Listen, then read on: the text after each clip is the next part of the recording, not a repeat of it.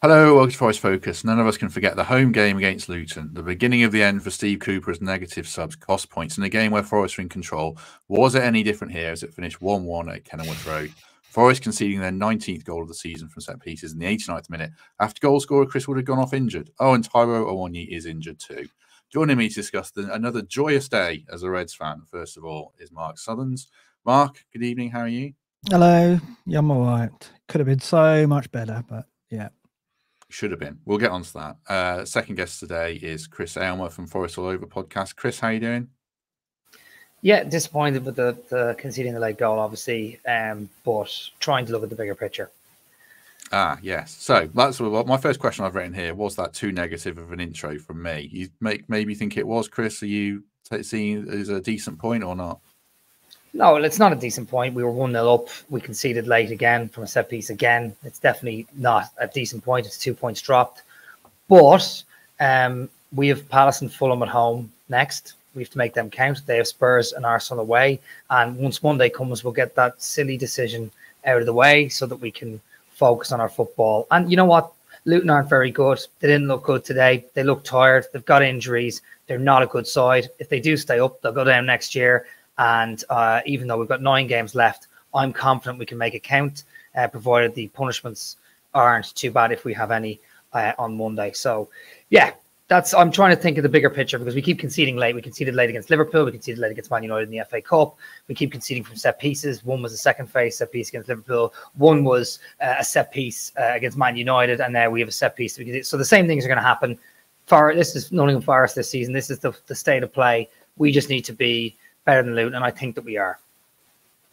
I think we are better than Luton, but I suppose for Mark, the thing is, like, the evidence before our eyes shows that we've got games that we could win, but we're just not winning anything. I mean, we should have won that game today, shouldn't we? I'd argue that out of all the games we got left, that was the easiest situation to get 3 points. I thought that Luton were absolutely terrible, really poor. They had no craft, no guile whatsoever. The only way they were going to score was from a set piece, and we looked like we controlled that until we conceded territory and possession in the last 15. And then they won. They had 6 corners. They won 3 of them in the last 15 minutes. Felipe came on. He had 5 touches and he lost both his aerial duels. So what did that achieve? Basically, all that achieved really was to go, we're going to give you the ball. You're going to get more territory. Of course, they're going to win set pieces with possession and territory. And they did. And that was by far their most dangerous method of scoring. If you look at the XG data, 0.26 from open play, 0.34 from set pieces. So small XG anyway, but the majority of it from set plays. They were doing nothing from open play. So I thought we went to 5 at the back early. I mean, previously he's done that with 5 minutes to go, maybe even in stoppage time he's done that. I would have seen the merits there. I mean, okay, Wood couldn't carry on, but bring Dominguez on and play an extra midfielder, try and get more, keep possession more, rather than concede it, because it didn't take much to win. Doesn't take much to win a free kick or a corner, right? They don't have to be a good side to win a free kick or a corner. A non-league side could win a free kick or a corner against us and put it in the mixer. That was all they could do to produce a chance. And lo and behold, one of the 3 corners we conceded in the last 15 minutes, we conceded a goal from, and Felipe was culpable because he didn't win that first header. He was weak. And I love Felipe, but he didn't come on and do what his brief would have been to come on and to make sure we let nothing slip in terms of aerial balls. And he didn't do that. So that tactical move backfired for me. Let me thank DH for becoming a member, Danscape as well, and Damien. Really appreciate the support. I'm third away game in a row. I'm really fed up with Nuno. The second away game, certainly Villa away, Niakate, okay, but that was no different to Steve Cooper at home for me. Like, Luton were dead and gone. They had nothing, and we were in control of that game. I know Elanga had a shot off the line, and Origi had a shot off the line. I just felt if we just kept going, I know Wood had to come off, but leave Origi on or leave something up front. We had 0 threat after they went off. I didn't get it. I mean, Gio Reyna's like a mythical being, like, like some kind of Pokemon that my kid looks for that may or may not exist. I don't know. Like, I'm confused, and I find it really frustrating, to be honest, that we didn't see that game out. But as soon as those subs went on, I never thought we'd see that game out, to be honest. How many clean sheets did we kept? One game in 17, I saw. Like, what makes you think we're going to keep a clean sheet when Luton have one tactic to bomb it in the box and we just invited it time and time again? We'll get into breaking down the goals. I mean, how much blame do you place on Nuno for this, Chris, or do we have to look at the players for not doing their jobs as well? I've said it for a long time, even under Steve Cooper. I said the players will eventually let you down time and time again, because some of them just don't seem to have the mental fortitude to finish a game out or see a game out. And it's happened all across the season over and over again. I place a bit of blame on Nuno for switching formation early. I know, like you said, Wood did go off. I don't know who he had on the bench, but it was early. Like, was it 75 minutes? 74 minutes. 74 minutes, yeah. 74 minutes. I mean, that is early to switch things up to defensive. And then you're just basically going to say, look, for the next 25 minutes, because it's plus stoppages, like 20 minutes, 15 minutes plus stoppages, you can just come at us. Yeah, I didn't understand that. I think the first half we were pretty naive in the first part of the first half. First 20-25 minutes, Barkley was just almost free reign. Sangare and Yates couldn't get near him. He had a couple of shots from distance, and I felt like, what are we doing here? What is the strategy? But the team and Nuno grew into the game. So, and we came back after half time quite strong with a couple of big chances for the first 15 minutes after the second half. So I don't really blame Nuno for this. I blame him for that one switch, which is a big tactical switch, 15 minutes from time. But no, I don't blame him for this. It's the players again, and it's those set pieces. And Mark, maybe you can help me with this. How is it that we have 7-8 corners and we don't look threatening from any of them, and yet they have what?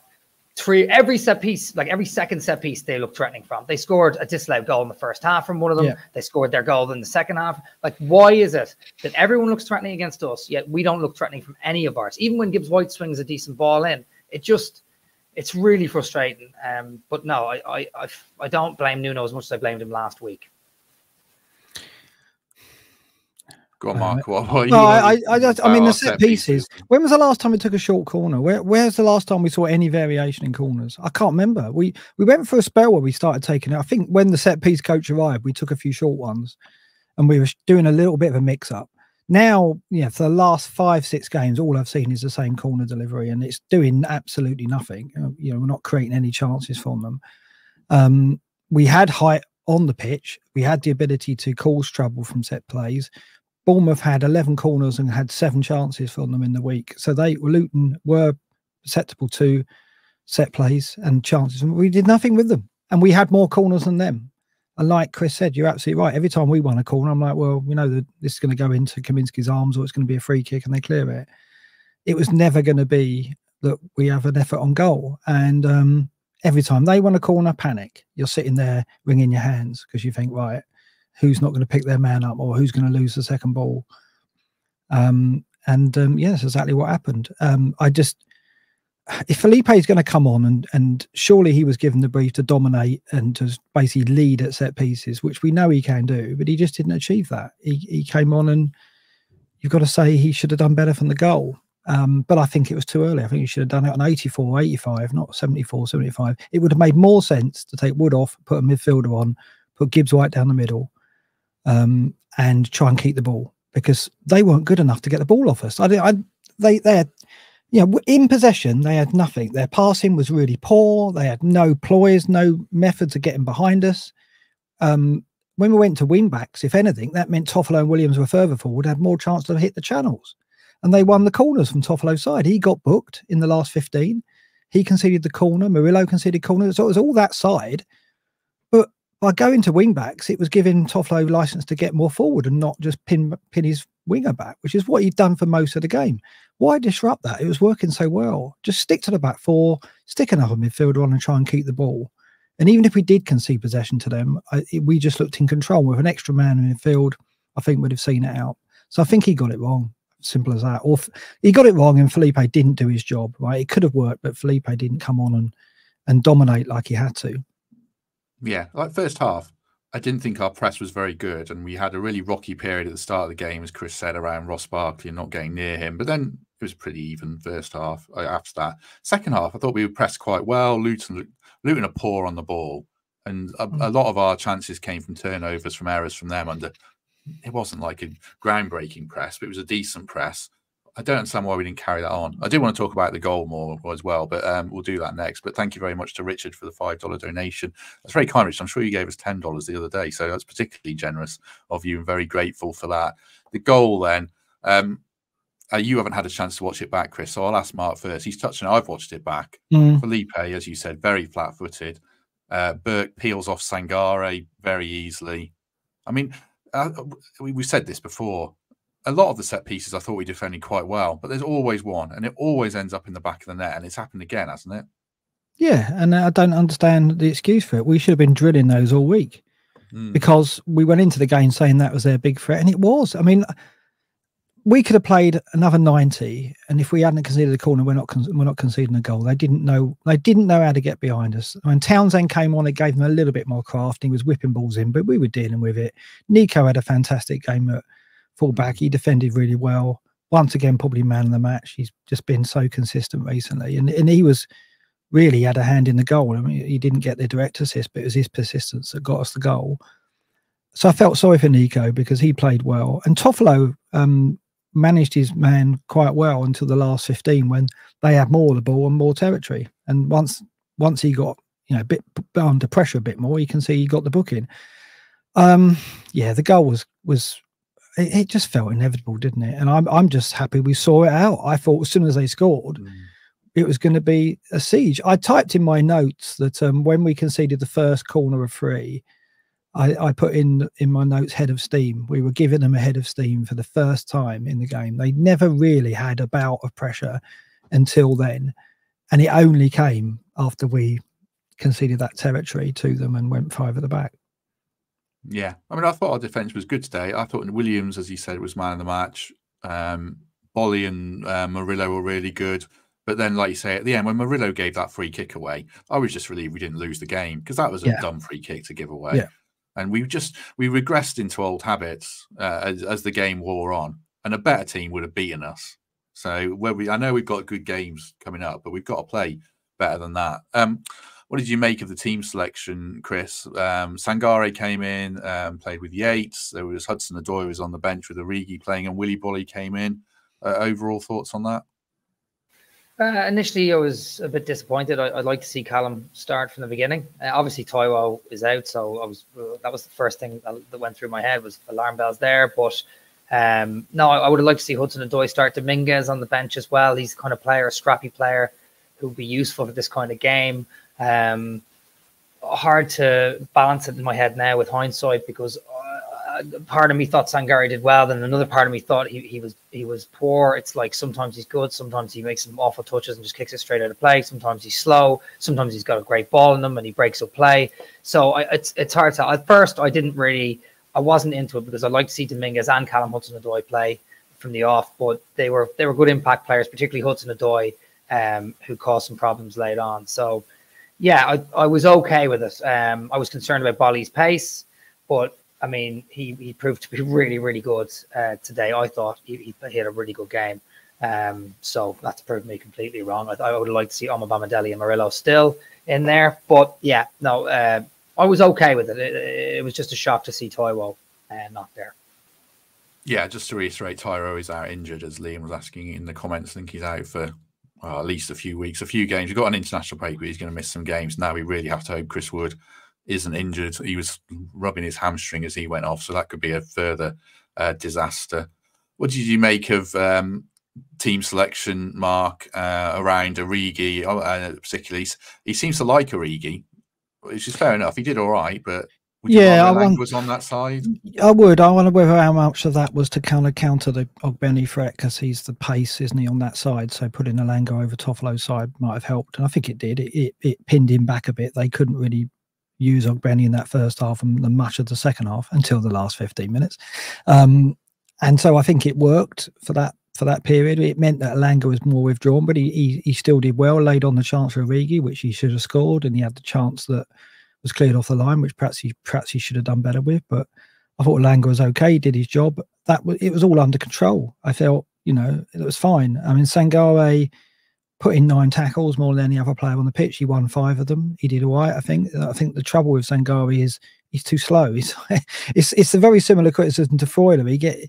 A player can bypass him quite quickly. His turning circle is too big, and I don't know if he's got a future in that position. For me, he's got to sit in front of the back 4 in a 6 and not in a position where he can't get exposed. In the midfield where he was playing, people were turning and going past him too easily, and he avoided getting a booking, although once or twice I think he could have easily, had he made contact, got a booking, and then we'd have been probably having to take him off. So he was okay, and when he got the ball, he does have that composure on the ball, and he does have a pass on him. So you do get a little bit extra with Sangari than perhaps you get with a Yates or Dominguez. I mean, for someone of his size and physicality, he's not aggressive enough for me. He's playing him was presumably to get his height on the pitch to help at set pieces, but you never look at him and think, well, he's just going to dominate. He's going to be a towering figure in the box when that cross comes in. He doesn't feel or seem it, does he? So he doesn't use his physicality for me in an impactful way, either in midfield or when he's defending. So I'm looking for more of that from him. Whether that will come, I don't know. But he was good on the ball, and he did put tackles in. Yates won 5 of 5 of his tackles, so he was good alongside him. I think Yates got a grip on Barkley. Chris is right. I think Barkley had 3 shots in the first 15 minutes, and it was like, what's going on here? We're not picking up their obvious danger man. But we got hold of him, and Yates did well. And we just looked in control. I just think we looked in control while Wood was on the pitch, and then I think we just it all kind of slipped. The mentality changed to one of, well, we're going to hold on to what we've got, rather than, well, let's try and craft another chance and go 2-0 up. So it's just a shame, really. Yeah, like I thought Sangari, like you say, he's composed, he's good on the ball, he offers a chance to dictate play. So I thought that was good. But do you have stats for how many times players get dribbled past? Because I thought he got dribbled past a couple of times. They passed it around a bit. His lack of mobility shows at times in games, and I think that's an issue, and whether that is addressed with the run of games. But second half, I thought he was better until he flicked a really languid ball out for a throw in. But and then he lost his man for a goal, which is not good. Some insightful punditry there. So yeah, certainly probably need to see more of him and more from him. I would think. Well, we haven't really talked about our goal, Chris. I mean, that's a really good goal, I thought, from Nico. Like we said, played really well. Really good ball from Gibbs White. No fancy flicks, just hit an area where a striker should be, and there's Chris Wood to put it away. Yeah, brilliant goal. I actually thought early on we had some good chances, and they were mainly created from Gibbs White. There was a lovely ball he played through to Origi, chipped it over the keeper. Obviously, wasn't enough power on it, cleared off the line.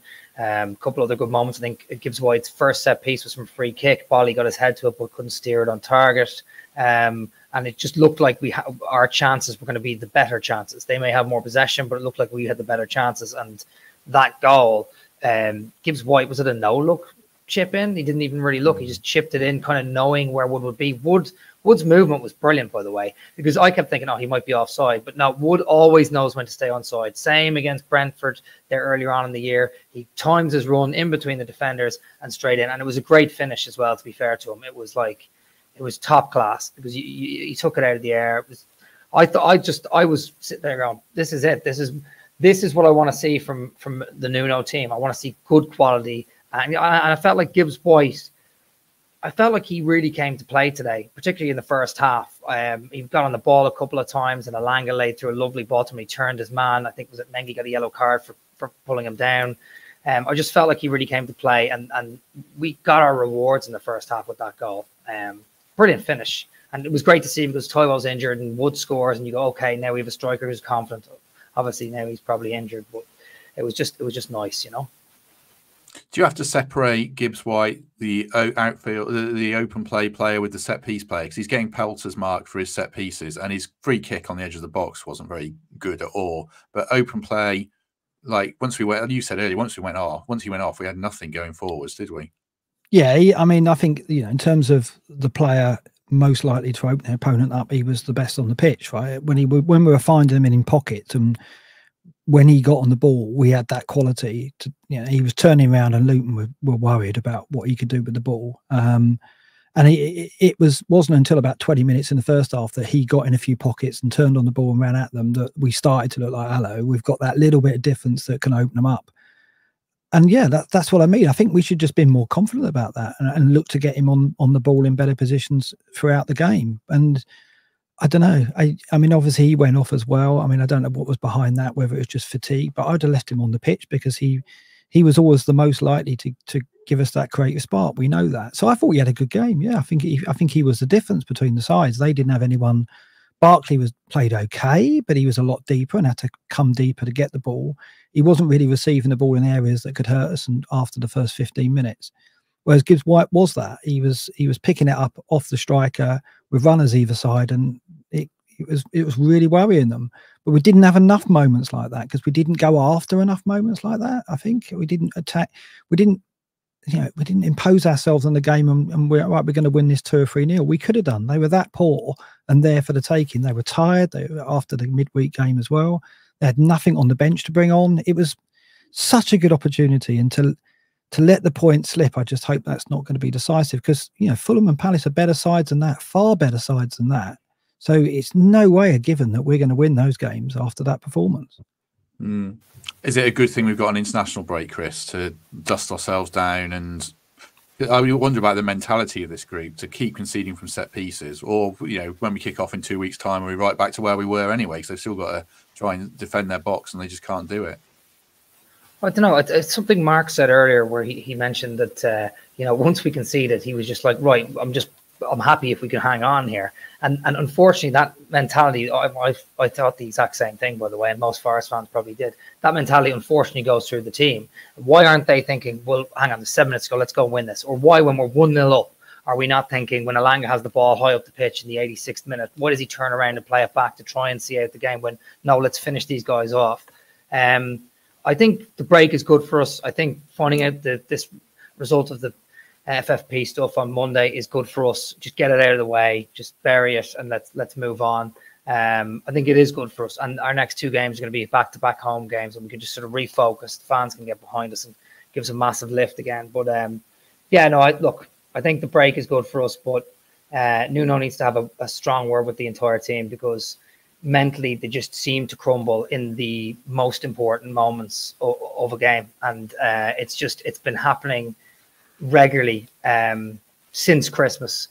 So we're about 3 months in now, and every other game seems to be a problem. And what are we? 1 win in 9 now, 2 draws, 1 win, 6 losses. It's not good enough. But I do believe that the break will do us good.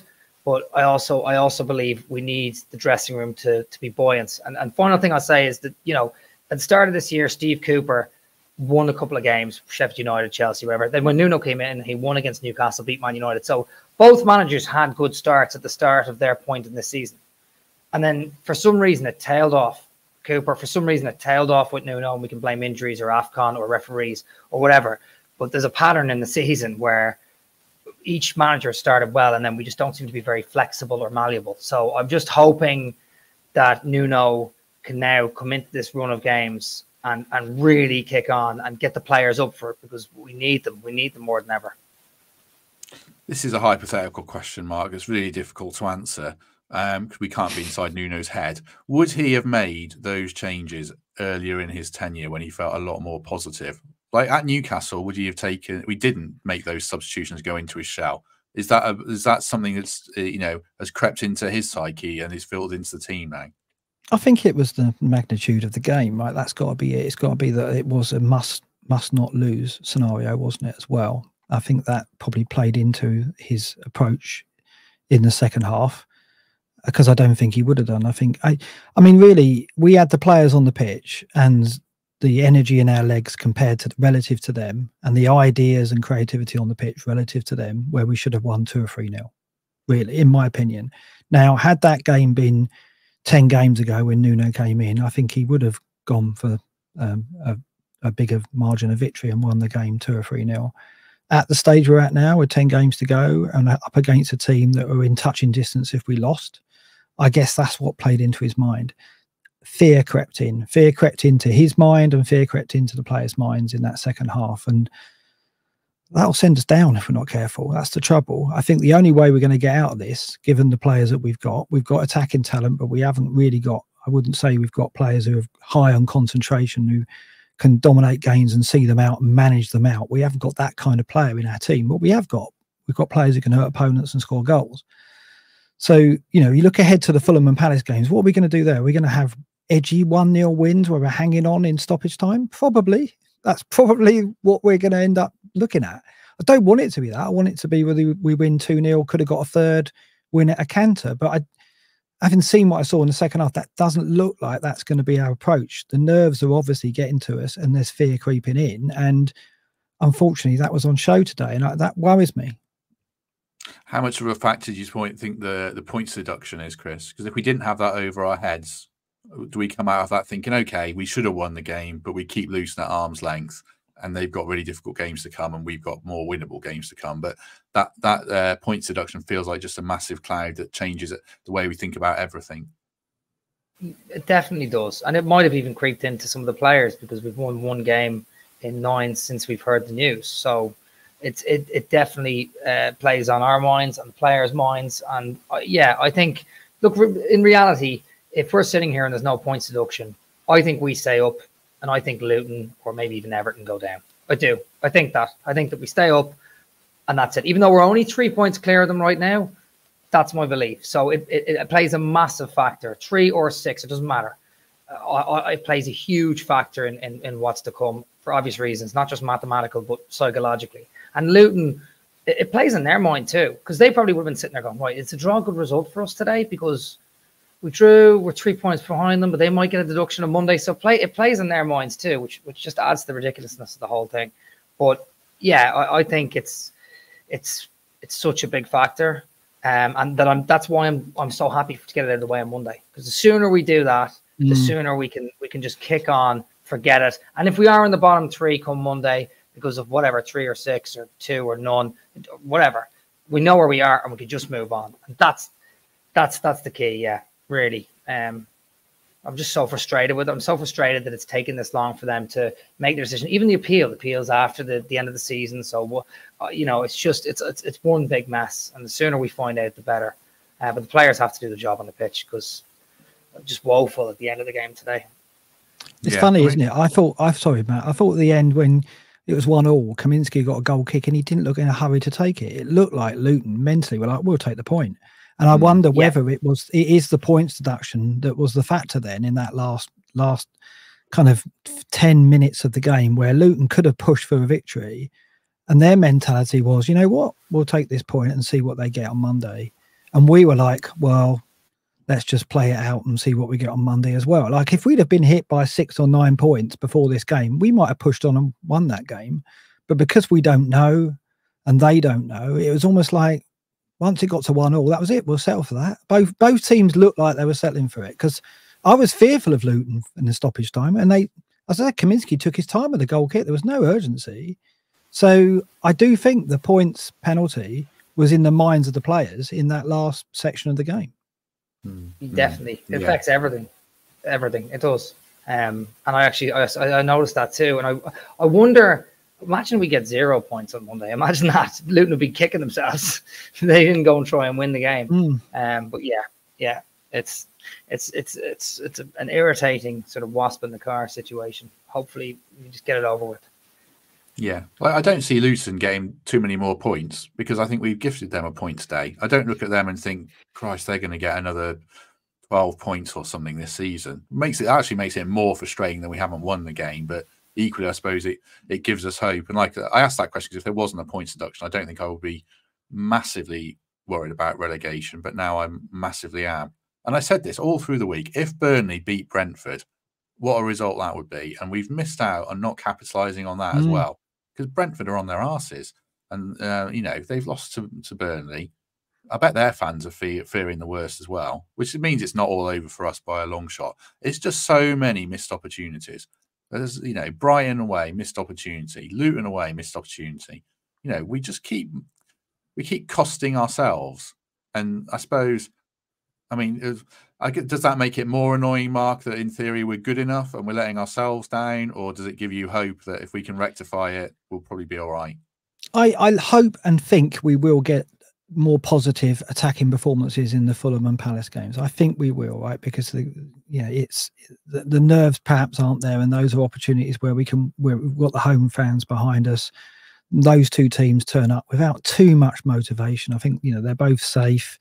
I'm not saying they're on the beach, but we should have the willingness to win greater than them in those games, I would say. Right? I'd like to think that will be on show. If it's not, then perhaps we deserve to go down, because we need to attack those games and win them. So I'd like to think that will bring a different approach out in Nuno. And what we saw, which we can say was a negative end to the game, we won't see that again. And we'll go for 3 points in both those games and hopefully win them. But there's no doubt that had we won today, that we would go into this period feeling a lot more comfortable, because there would be more distance between us and Luton, and we'd have overtaken Brentford as well. So it's just typical Forest. It's just like, if there's a way of making it hard for us ourselves, we'll take that. Yeah, let's take that option, please. That one there, not the one where we I'm not saying we would have been coasting, but we would have had breathing space, and it would have been nice to get breathing space going into those games. And instead of that, with the penalty coming as well, we're probably not going to have that, and it's going to put the onus on those games, put the pressure on those games even more, and that's going to be we're going to sense that on the pitch and in the crowd when we approach Fulham and Palace. So it is, like you said, missed opportunity again, and a missed opportunity to relieve some of the pressure on us, which hopefully won't be a factor, but I fear it could be. Could be. I mean, at least we're not talking about the referee, who I thought was all right. Luton probably thought he was a bit harsh on them, but I thought he was pretty good. Yeah, a worse ref would have booked Murillo for that challenge on the touchline. There's actually nothing in that. It's just that their pitch is so compact and everything. So yeah, he was fine. So let's give a nod to him. The Darren England, yeah. Right, quick word for our sponsors. Trent Navigation, of course. Oasis are playing on Saturday, the 13th of April, 5:30, straight after Forest v Wolves. Free entry. Get your food there. Obviously, outdoor and indoor bars as well. As I say, straight after Forest v Wolves. And thank you again to the Nav for their ongoing and unrelenting support of this podcast, even as we discuss another disappointing result. There's a few people in the comments, and quite a lot on Twitter, saying Nuno out. So I'll just broach it quickly. To me, that ship sailed a long time ago, and there's no point sacking a manager this late in the season. But any notion of it for you, Chris? Absolutely not. I don't think it's helpful. I don't think it'll give us the boost that we need going to these final 9 games. I agree with a lot of the people that Nuno hasn't been as good as we once thought. He hasn't progressed us results-wise. He has performances-wise, but not with results. But no, that's not going to help our cause at all, in my opinion. We just need to keep our heads down, keep our noses clean, and get on with these 2 games. It's not. We've proven we've got rid of Steve Cooper and Nuno are both 2 good managers, and they've both gone on big slumps this season. Why is that? It's not because of the managers. It's because of some of the players. So, in my opinion, no, absolutely not. Makes no sense to me whatsoever. What about you, Mark? No. I mean, it's going to do us no good at this point. I mean, who would we bring in at this point to make an impact? And I don't doubt Nuno's credentials. I just think the as I said, the magnitude of the match and the uncertainty with the points deduction fed into his mentality a bit. And I think with 15 or 20 minutes to go with stoppage time, he decided to make a move which protected our lead rather than one that would have given us a platform to add to it. And I don't know if that's his first port of call normally. I think he can be quite positive, as we've seen in the past with us. I think he knows he's got players that can be positive and attack games. But I just think he felt the circumstances around this match and what hung over it and what was dependent on it meant that he should try and be conservative. And I think he'll look at it and he'll know that it didn't work. I don't think Felipe, perhaps it's not fair to him to bring him on and make him a scapegoat, but is he a player that he's going to come on and just have that impact in the last 20 minutes? Perhaps he could have done, perhaps he could have led us to victory with a domineering defensive performance, but at his stage in his career, perhaps he hasn't got that in him anymore. So perhaps he just didn't have that player to bring on to see us over the line in the end. He tried it and it didn't work and it backfired. And we saw that at Brighton as well. He tried to be conservative there with his team selection to try and contain Brighton until the last half an hour and then hit them with energy and pace at the end. That was his ploy. It didn't work. We lost 1-0. So he's tried a couple of things in the last couple of games and it hasn't come off. You can say Niakate left back. I don't even know what he was trying there, but that didn't work either. So there are things now where you look at him and go, that was a manager's fault on 3 occasions now, three consecutive away games. But apart from the Niakate one, I can see the logic behind it.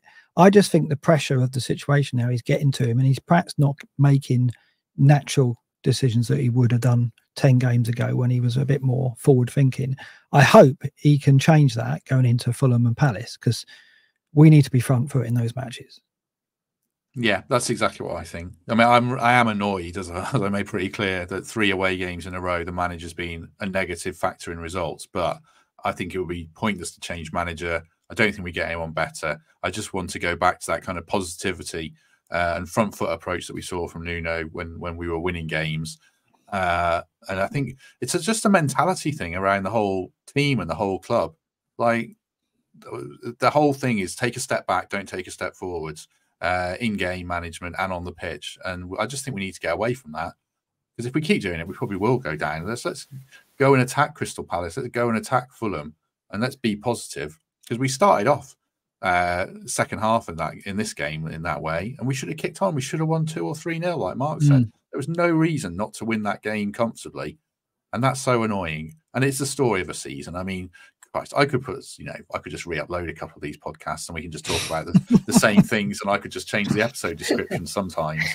That's another one on the long list of frustrations. A couple of people mentioned in the comments we haven't touched on at all. I mean, there were some entertaining moments. Chris Murillo pinging one in from 20 yards inside of his own half. Imagine if that had gone in, then we would have been fine, wouldn't we? Yeah, well, he's trying to get noticed, isn't he? I mean, he doesn't need to because he's been noticed already because he's so bloody good. And he's young and he's new to the league and everyone's talking about him. But, I mean, it was unbelievable. I was like, what are you doing? And then I was like, oh, wait a second, brilliant. We won a corner from that as well. Did nothing with the corner. We had more chance of scoring from 70 yards away than we did from the bloody corner. Ridiculous. Maybe we should just let him do it. Just let him do whatever he wants because unbelievable effort. Yeah, it was quite remarkable. There were some good moments in the game. You know, like Alanga's ball cleared off the line, Origi's ball cleared off the line. We did have those chances to win it. But yeah, no, that was lovely from Murillo. Absolute class. But yeah, he's certainly getting noticed. And then he wins a corner and no one says anything to him. They go, actually, yeah, fair play. You know.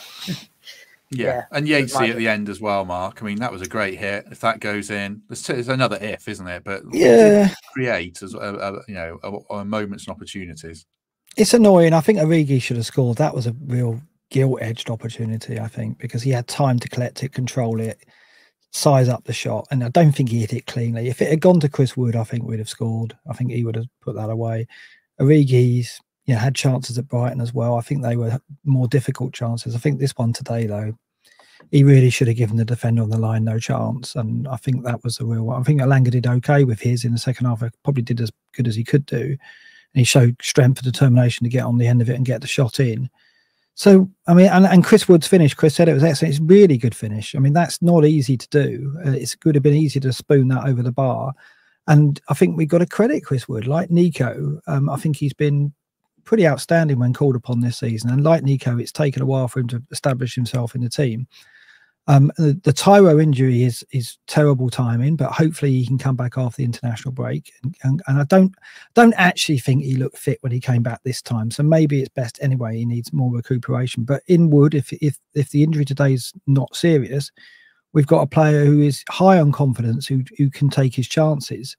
And today we gave him that good chance and he converted it, and Origi couldn't. I think that was disappointing. We just didn't take that first chance, Origi, and then we'd have been out of sight. And then that's when you manage the game out. But yeah, it's a shame. It's a shame because again, in attacking areas, we did enough to win the game, and with a bit more of a positive outlook, we could have won the game with something to spare, I think. Yeah. I think my take on Origi is that I think he's done quite well in recent games, but he's had some very favourable matchups. Like today, he's up against a right wing back playing left-sided centre half just to run at. Like that ball, Sells' distribution, by the way, was really good today. He found it quite a few times, and he probably didn't make the most of it. And at Brighton, He was against Estupiñán, who looked like the player with the least confidence I've seen for a long time, and probably didn't make the most of it. And I just feel like if maybe Elanga had been on that side and Hudson-Odoi on the other side, would we have been better? I don't know, but I would personally quite like to see, Hudson-Odoi come back into the team against Brighton. Thank you very much, Steve. Do us a favour, if you've not already, do hit like. It really helps us out. And good to have 530 odd people with us as we share the misery. Or maybe some people are upbeat. Was that Steve McQueen, as in The Great Escape? We need that, maybe. That's kind of handy. That's like... Or the director, yeah. I'm not sure. Yeah. I mean, God. Would it be a great escape if we stayed up? Because it'd just be a bit of a miserable limp over the line, and far from it, I guess, Chris, wouldn't it? Yeah, I mean, it's funny. I mean, have we been in the relegation zone apart from half-time on Wednesday? Somehow I don't think we have. I think that we will be if we get a punishment there on Monday. But I don't know. I think if we get a deduction, I think it'd be a really good result to stay up, because the deduction obviously affects the rest of the team and their mentality going into games, as well as obviously the points tally on the table. Do you know what? I'm not trying to be positive because I am annoyed about today. I'm really annoyed, and I don't like Luton, and I think they deserve to go down. I do. And I think they deserve to go down next year. I don't care what anyone else says about their plucky results. They've won one game in 11 or something ridiculous like that. But we are coming off the back of pretty tough run. You know, Brighton away, not an easy place. So they hadn't lost a Premier League game since August. Liverpool home, we lost late in that. Villa away. We had Arsenal at home in January. You know, we are coming off the back of a tough run of games. I think we've had 3 out of 4 away games. And now we're coming into a space where I think we have Palace, Fulham, and then an away game to Spurs, and then home to Wolves. So we've now 3 and 4 home games coming up against teams that we can beat. I think we can do it, and I think we can do exactly what we did last season. Hopefully Taiwo's back for the run-in as well, like he was last year.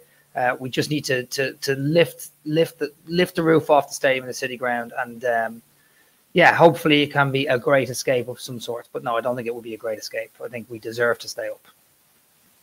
Yes, as Richard said, more polypositive. You're our sub Greg Mitchell, I think, today, Chris. So good to have you giving that viewpoint. I don't know how to set up polls in the thing, because I don't think the platform I use does it. But if people all just want, it's 540 people put it watching. Put yes if you think we'll stay up, and no if we'll go down. And I'll just be interested to see what people say in the next couple of minutes if you think we're going to stay up or go down. While people do that, Mark, and as we wind down, any final thoughts from you on where we're at heading into the international break and how you think things might shake out in the next few weeks? I think that I like to think that there'll be some negativity about Nuno's decisions today, but as I said, I'd like to think that was caused by the tension and what was at stake in the game, and I'd like to think that we'll see something different from us in the fixtures we've got coming up. Though we've got a run that means that hopefully we can be positive and attack them and get points and get ourselves clear. And we've got the players to do it. We just need the mentality to do it. That's it. And I think Nuno can do that. I think he'll get them in, and he'll look ahead now, and he'll concentrate on getting the players fit that we need back on the pitch, whether it be Wood or Awani.